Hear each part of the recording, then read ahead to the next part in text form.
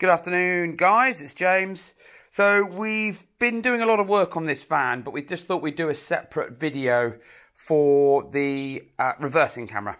So the Caddy doesn't come with a reversing camera from factory. We have taken out the factory head unit and fitted an Alpine ILX 702 in here. So this has the standard barn doors, and what we've done is, sorry about the dirt, we haven't had time to clean it as well. We've fitted a really nice matte black wedge camera. It's an aftermarket bit of kit, and it ties in nicely with the grab bar so that it doesn't look out of place. It's not a shiny colour and just sits and looks really, really neat. And as you can see, it's as near as, damn it, to the centre of the vehicle. So nice neat angle for reversing as well. Let's get a better picture. Like so. And I'm just going to jump into the van. I'm on my own today, so I'm just going to jump into the van. Now I have had the lights on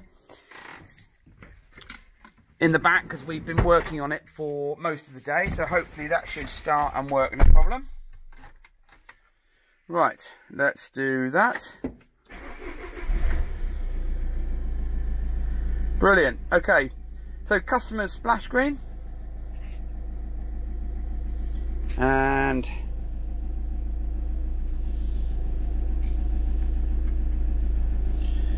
brilliant. Okay, so let's just turn that. That's already on mute. Now what we've done for this particular customer is we have set it up so that whenever you put it into reverse, the reverse camera shows, but also on the main system here you've got the camera button or camera feature. Now we have done videos like this before, but this is slightly different because we've gone for a slightly different reversing camera that comes with a hole saw attachment. We sell it on our website, but also when you put it into reverse, there's the reversing camera image. Now just excuse the bits of rubbish on the floor because at the moment we are in the back of the van fitting a lovely new sparkly floor, and there are all the little offcuts. So there's the image like so. And when you take it out of reverse, parking sensors switch off, which are factory fitted ones but still beep. And also you're going to then see, if I turn the engine off like so but turn the ignition back on, when I press the camera button here, you've then got the image for the camera as well, which is quite cool. Now the guidelines on here are not produced by the camera. We've actually cut the wire from the aftermarket camera and just allowed the Alpine ones. So the Alpine ones here, if you wanted to, you can turn them off. So just wait for that warning to disappear. So you've got a nice clean image on the 7-inch display of the reversing camera without the guidelines. But because you've got the guidelines and you can completely adjust them up and down through the Alpine system, and you can move the caution up and down like you would, but why you'd want it at the bottom, as you can see there, it would be a bit silly, it's in the way of the bumper.